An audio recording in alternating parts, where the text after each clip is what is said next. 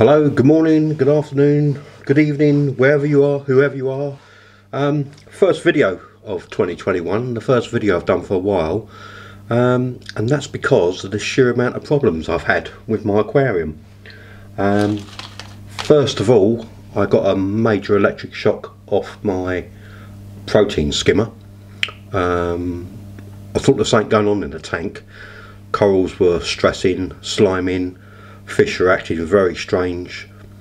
Just put my hand in the tank, as you do, and got a massive electric shock, and it worked out it was my protein skimmer. So that had to come out. Then I had a big cyanobacteria break out, which I managed to solve. Then I had like a mini cycle happen again. Loads of dinos, managed to sort that out, and then I had a massive algae outbreak, which took me a while to sort out. All my parameters were still the same as they always were, so I'm not sure why all this happened, but I suspect it's something to do with the protein skimmer going. So I'm in the market now for a new protein skimmer. So yeah, happy 2021. This is my newest coral frag that you can see in front of you at the moment. It's a Goniopora, or as they say in some parts of the world, Goniopora. I love these corals, absolutely love these corals, and this is the first one I've had. Was quite tightly closed for the first few days, but now it's starting to open up nicely.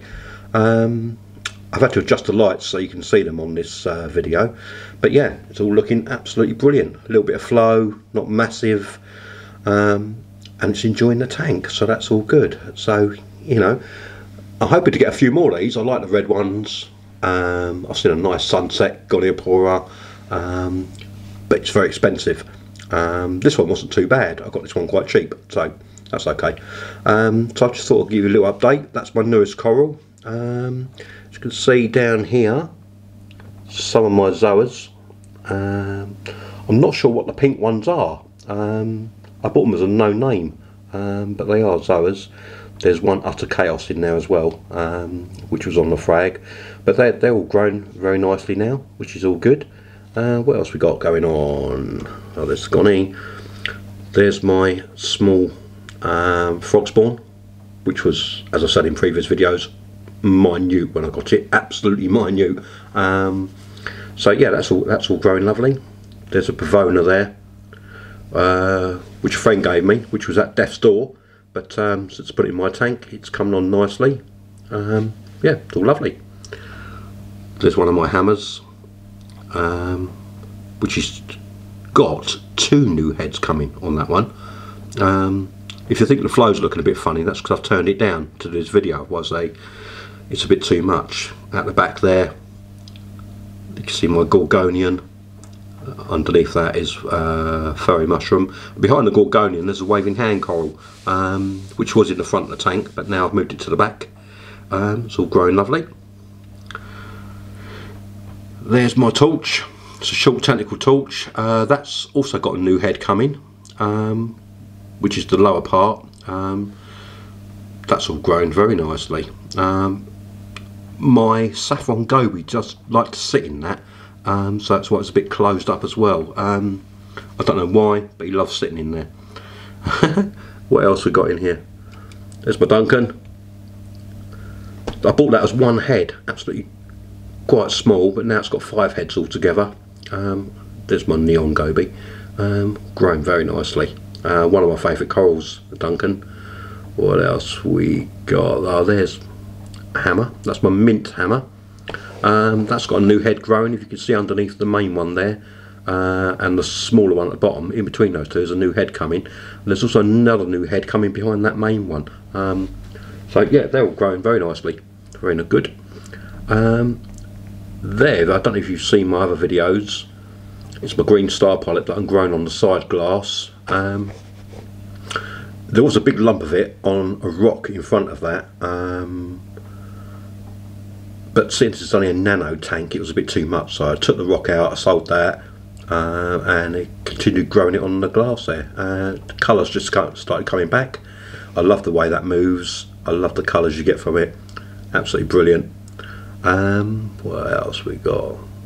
Oh, talking of Duncans, There's another channel on YouTube where the chap had just bought a couple of heads on a Duncan which weren't opening. This one took a week to open when it was one single head, and I thought, oh, you know, what am I doing wrong here? But it did take a week, and I said to somebody a little while ago, in this hobby, patience is the key. So yeah, that's what my Duncan looks like. I know I left you a comment, Jay's Real Reef UK, but that's what my one looks like. That's got 5 heads now. There's another one behind that you can't see, but yeah, absolutely brilliant. There's not a lot else in here really. If you look on here, that's you just about see it. That is Goniopora. It's a rainbow Goniopora. I know you can't see it very well. I'm still waiting for my new lens to come. It's all been delayed because of coronavirus and stuff. But yeah, there you go. Everything in my tank doing very well. All looking very nice. Oh, Neon Goby keeps coming to the front here. There he is.